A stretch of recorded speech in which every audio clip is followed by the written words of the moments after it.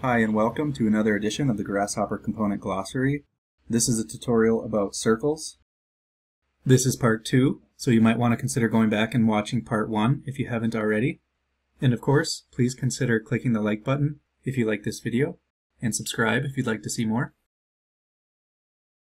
In this video, we're going to take our two-dimensional packing problem and move it into a three-dimensional space. We're still going to arrange circles on a two-dimensional surface, but that surface will vary in all three dimensions. That surface is going to be a sphere.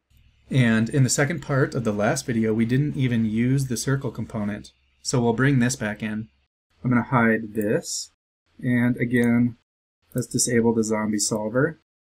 And I'm going to start with a component from a different tutorial that we made in a different tutorial. This is a triangle mesh sphere. I'm going to get a mesh component just so we can see what's coming out here.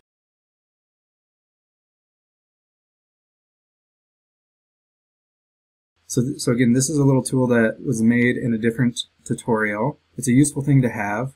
This tutorial is available for NuLuca Pavilion members at pavilion.nuluca.com.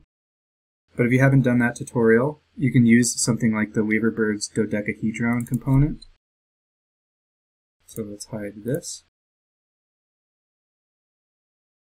And I'm going to get a curve component, and we're going to make a component that gives us the planes and the radii for all of these polylines so that we can do something kind of like circle packing on a sphere. So I'm going to copy this and hide this. And again, I'm going to get Weaverbird's dual graph. Apologies if you don't have Weaverbird. There's a link on how to install that below. It's very easy. So I'm going to hide this. So you can see we already have what almost looks like a soccer ball. We have pentagons and hexagons covering a sphere. Let's get a custom preview component. And I'm going to make a material create. I'm going to type in create material. And I want zero shine on this. I'm just going to use this to visualize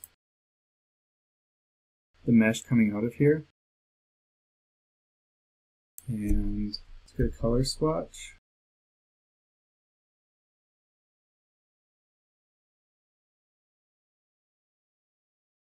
And I guess we don't need that now, but we'll need it in just a little bit, or we won't need it, but it might be helpful. And then let's call this Polylines. So let's make a component that we can plug in either these or these and get circles packed into those spaces. So all we need from each of these polylines is a plane and a radius. So we want to approximate what plane each polyline is on.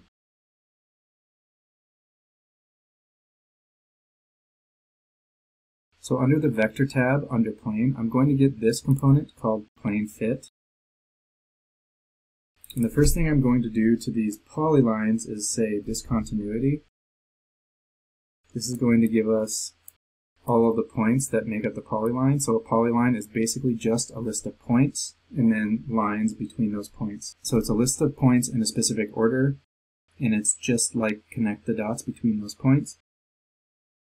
So I'm going to simplify the output here. So we have a number of different branches, 162 different branches, and each branch contains the points that make up those polylines. And if I put those into the plane fit, I'm going to get a plane that approximates where all of those points lie. So we're going to try to find a plane that hopefully all of those points are very close to. And they will be pretty close because, as you can see, these almost look like they're flat shapes. Two-dimensional shapes, but they're not quite. They're a little bit off. As you can, this dx right here is saying what's the maximum deviation, how far is the furthest point from that plane. And these are all small numbers. Actually, there are some very small numbers, and some are even zero. But yeah, it's a pretty good fit.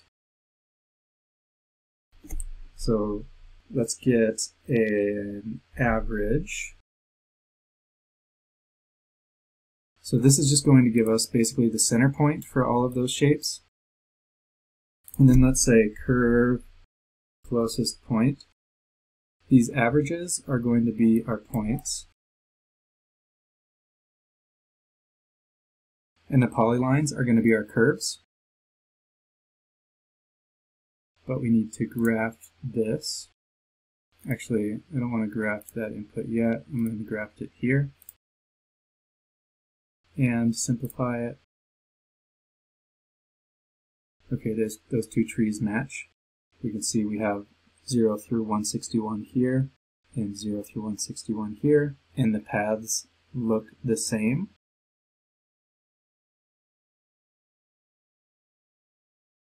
So these distances, this is the closest point from the center of these shapes, the average, to the polylines. And so these are going to give us our radii, the radius value for each circle.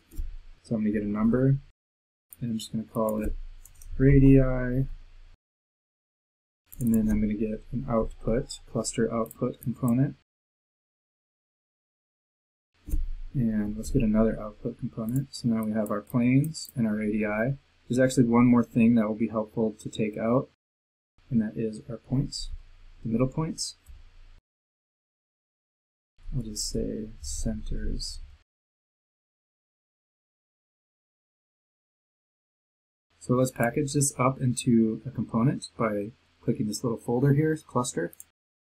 I'm going to hide what's coming out.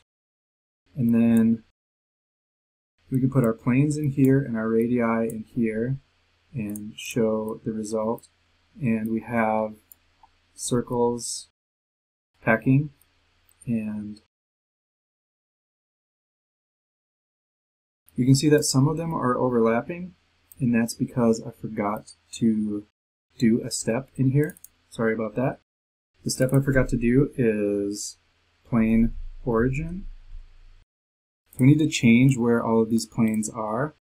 So these are our base planes, and we want to put them here. So these are our center points. We want to center the point. We want to center these planes. That might be the problem. It looks like this is a little bit better. So we can see that now these circles are just barely touching, which is what we want. And this approximates pretty well circle packing around a sphere. Let's see what it looks like if we plug in these. So this is from the Weaverbird dodecahedron component. And let's visualize these. I'm going to get a pipe, maybe a parameter mesh pipe, a radius of 0.001, less than 1. I'm going to get a range component, put this up to I meant this right, 50. This is going to give us 50 steps between 0 and 1. We're going to put that into the U, so these pipes closely match a circle. Hide this. Now we have some very thin pipes. We can increase this a little bit. And let's get a custom preview and a color swatch. We can also make surfaces out of our circles. Create material again. Actually, since I already did that, just grab this and it's custom preview.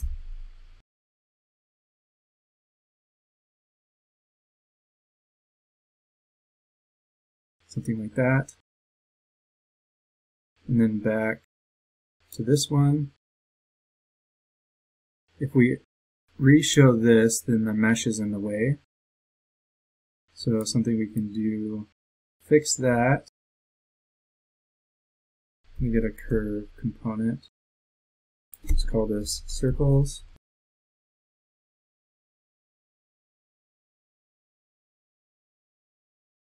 I'm going to flatten this.